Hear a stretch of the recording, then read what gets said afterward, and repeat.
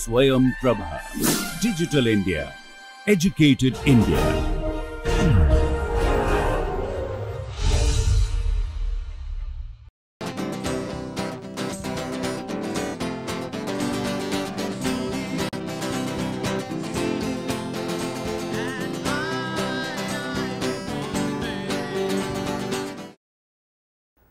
Welcome everyone.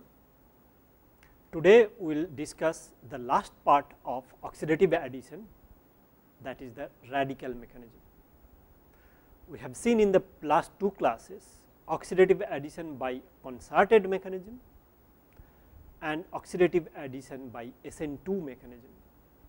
Of course, obvious other option that is left is the radical mechanism. Is it possible? Of course, it is possible. Radical mechanisms are possible for a number of cases, specifically those substrates which will not undergo SN2 reaction, for example, that very easily, then radical mechanism is one of the most viable option. Now, how are we going to know that which is the radical mechanism? Of course, there are few experiments which we can do to be sure. As the name suggests, radical mechanism will not get reproducible kinetics data that we have already understood while we were discussing the SN2 reactions. So, non-reproducible kinetics data will be one of the proof in favor of radical mechanism. Of course, other techniques that we can utilize in this case is to use radical traps. If we use radical traps and if a radical mechanism is prevalent, then what we will see, the reaction will either completely shut down or at least considerably shut down in case of the radical reaction in presence of the radical trap. In addition, we can have different initiator or sensitizer, initiator mainly oxygen, light as initiator or other initiator we can use for such reaction. Most importantly, if you look at the stereochemistry point of view, if a radical mechanism is happening, the stereochemistry of the let us say halide, the Rx where the oxidative addition is occurring, stereochemistry will be lost. In the concerted mechanism, we have seen the stereochemistry is intact. So, if you were starting with a Rx with which the oxidative addition is going to happen and the Rx is having a chiral center in it, the chiral center will remain intact if it is a concerted mechanism. So, the chiral complex will give a chiral final product, organometallic product for concerted mechanism. If it is a SN2 reaction, as you know, it is a backside attack. So, the inversion of configuration will be observed, but if it is a radical mechanism, we will see that the chiral center will be racemized. So, the product, final product will be a racemic product from starting a chiral Rx species. So, these are the characteristics. Let me try to write down very briefly about these characteristic. As we have discussed, the characteristic of a radical mechanism will be loss of stereochemistry, chemistry at Rx, if Rx is having stereochemistry, irreproducible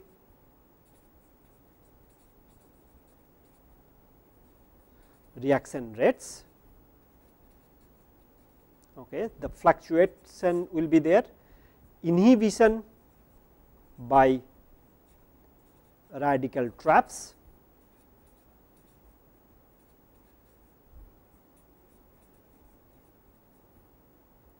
finally, we can also expect acceleration by oxygen, light, other initiator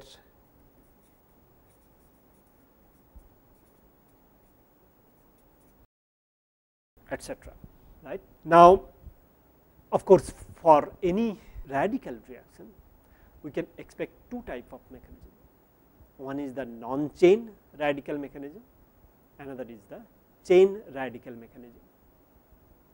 We will discuss briefly the non-chain radical mechanism, where we will see the reaction starting material usually is an odd electron one.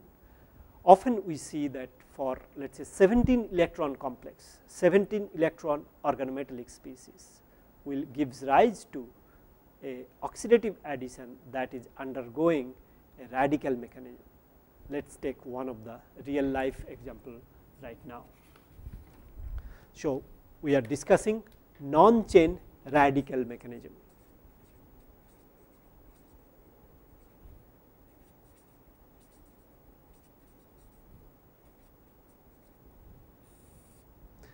Now, what could be better complex than cobalt for a odd electron species? If you do the electron count, you will find that this is a 17 electron species.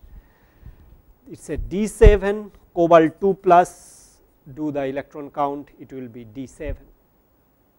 Now, these species, two of these species will react with Rx to give you RCO CN5 3 minus and XCO CN5 3 minus.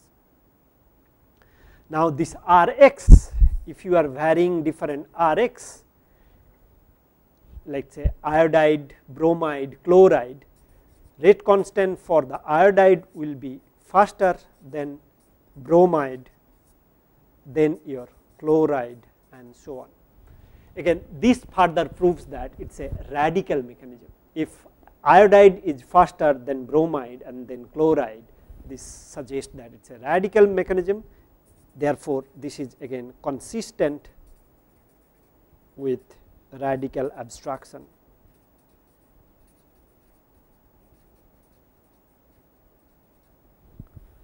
Right. Now, of course, it is a non-chain radical, it happens in a stepwise manner. So, the cobalt complex, which is the 17 electron species, will react with Rx in a stepwise fashion. Let us write down the stepwise reaction mechanism. So, CO CN5 3 minus reacts with Rx, this is an abstraction step to give you X CO CN5 3 minus species, which is an 18 electron species along with R dot. Now, this another molecule of COCN5 3 minus will react with that R dot to give you so called radical coupling, and finally we will get RCO CN5 3 minus. Of course, this is again 18 electron species. So, what we have seen so far here, cobalt pentacyanide species reacts with Rx to give you X cobalt COCN5 3 minus along with R radical formation. This radical will combine with the cobalt, which is again it is a kind of a radical intermediate, it is a 17 electron species, to give you radical coupling overall RCOCN5 3 minus. Both these species are 18 electron in count. So, if you combine these two steps, overall we will have two molecule of the cobalt species reacting with Rx to give RCOCN5 3 minus plus XCOCN5 3 minus, right. So, this is how actually radical reactions are. You have seen the radical reaction before. The mechanism is rather straightforward. You need to generate the radical somehow. If your organometallic intermediate happen to be a radical intermediate such as 17 electron species, in this case we have seen the cobalt species. Previously, if you notice carefully, for the concerted mechanism and also for the SN2 mechanism, we were mainly discussing the 16 or 18 electron complex, never really we were discussing an odd electron species like 17 electron species. But for radical reaction, either your starting material is having odd electron, or you have to create such atmosphere where odd electron is there. Okay. Now, we will take one of the example which is a 16 electron species to start with, but then it is undergoing a radical mechanism. In this case, what you need is a promoter or an initiator to initiate the reaction. So, 16 electron species will initially converted will be converted to a 17 electron species, and then that 17 electron species will undergo the radical reaction overall to give you the oxidative addition by radical mechanism. So, it is not necessary to have the organometallic species in a radical mechanism to have the odd electron like 17 electron to start with. We can start with an even electron organometallic intermediate, and then an initiator can initiate the reaction, it can do the job to promote the reaction, and then overall a radical reaction then follows. Let us take an example. Once again, our favorite complex, this iridium complex, it is a 16 electron species.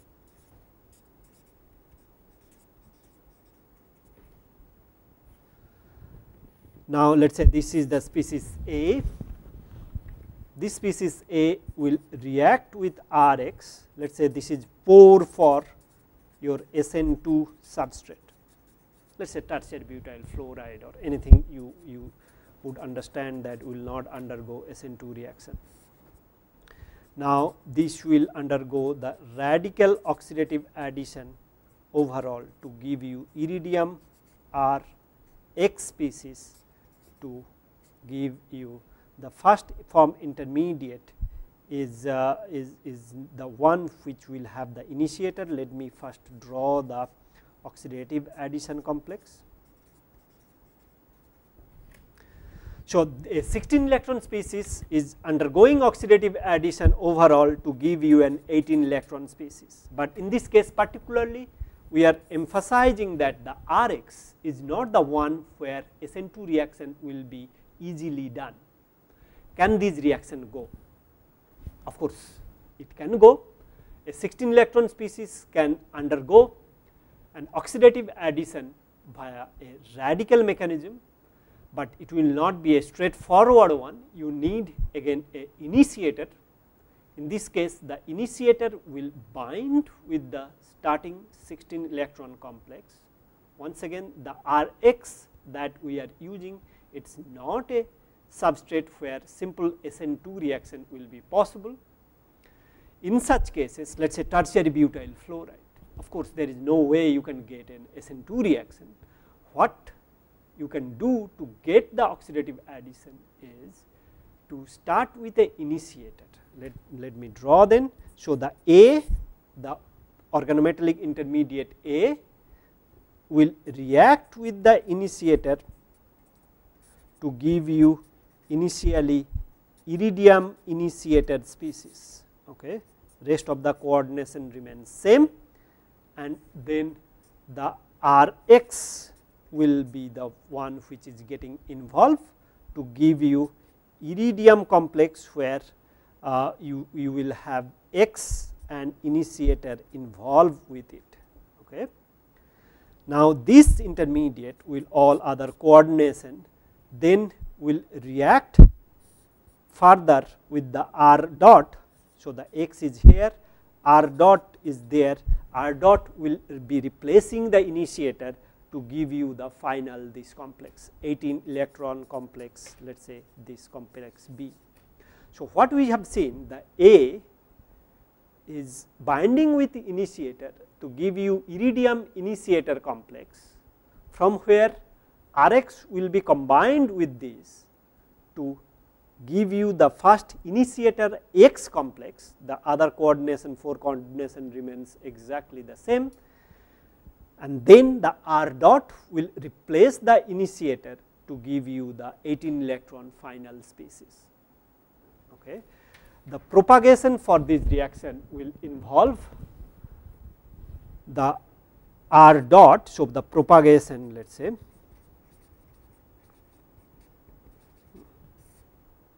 reacting with the initiator, okay, to give you R A.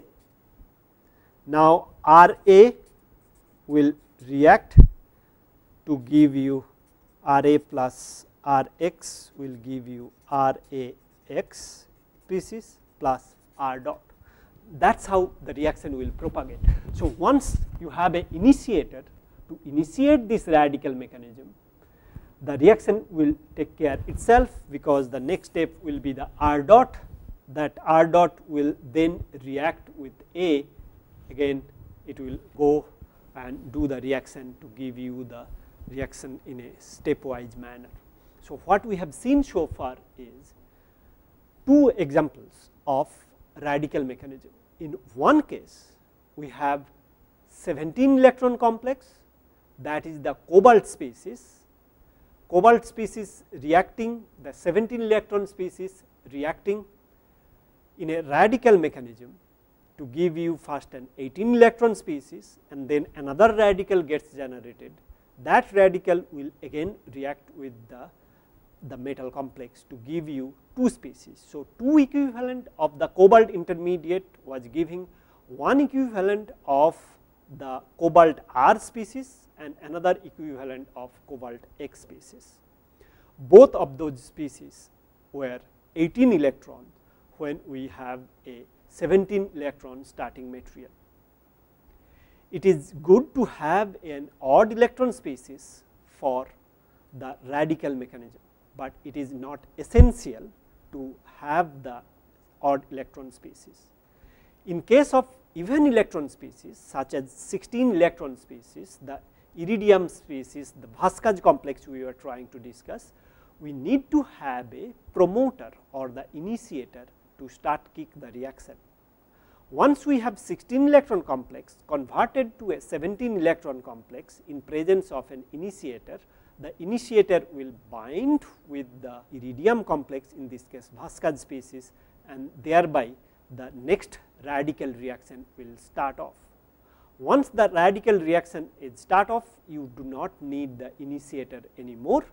The radical generated from the reaction will take care of the progression of the reaction. Okay. So, that is what is the radical mechanism. Of course, if you try to look at the radical mechanism, the standard characteristic for this reaction will follow as we are trying to discuss. The radical scavenger you can add. So, radical scavenger will be able to stop the reaction, we will not have a reproducible kinetics data, and if the Rx is having the chiral center, the chirality will be lost in the process.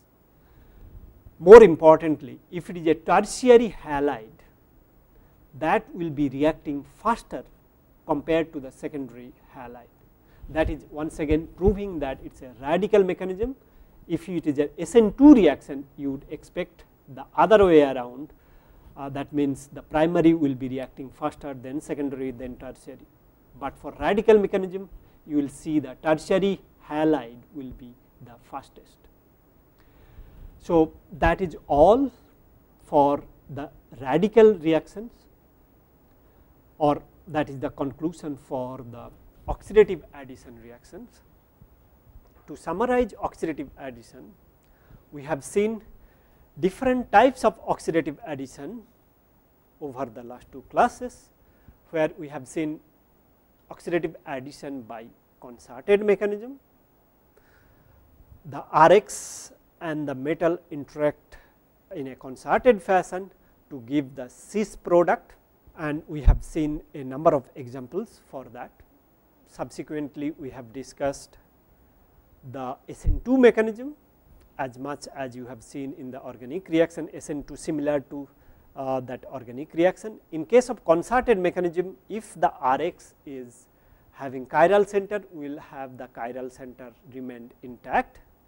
For SN2 mechanism, we will have inversion in configuration, and for radical mechanism, we will have basically the racemization of the chiral center.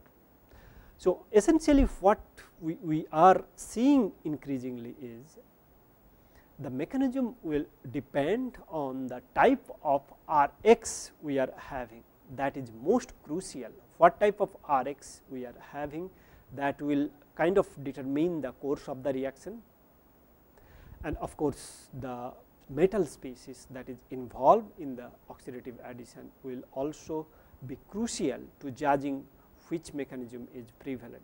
So, it is a combination of the metal species and the Rx that will determine which mechanism will be followed.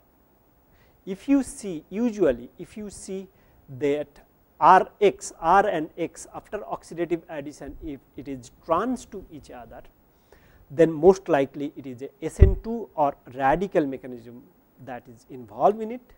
If Rx is cis to each other, then most likely it is a concerted mechanism that is involved.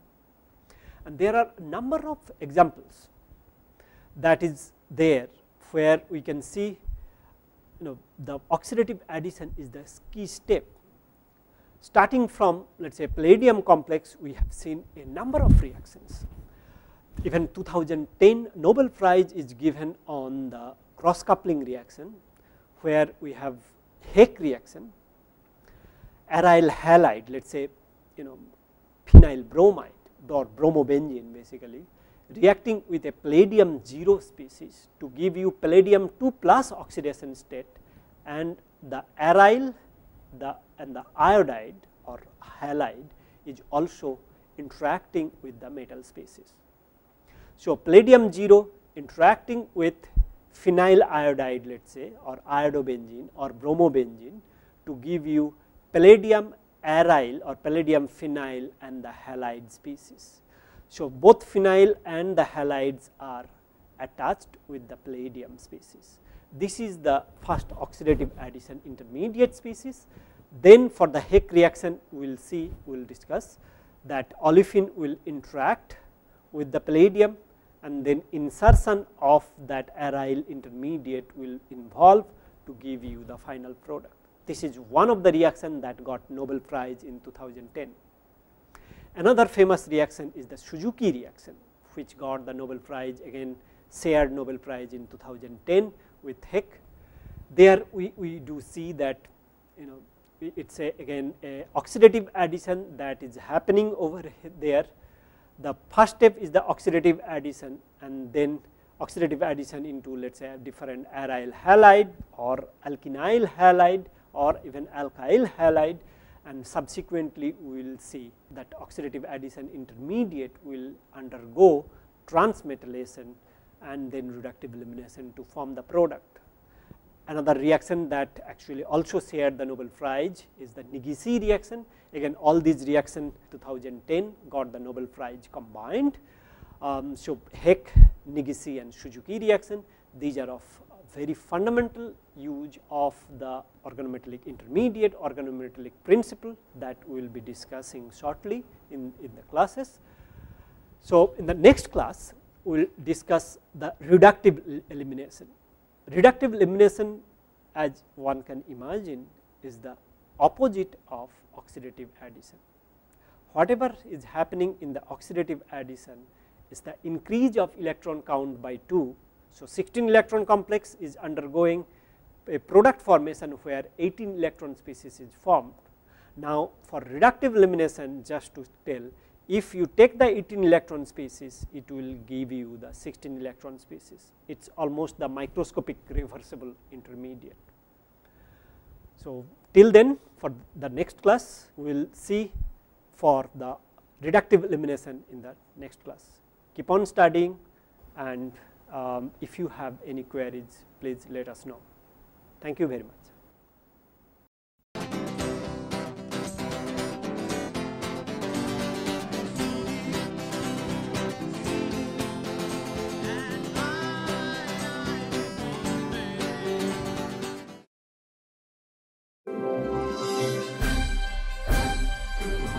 SwayamPrabha. Digital India. Educated India.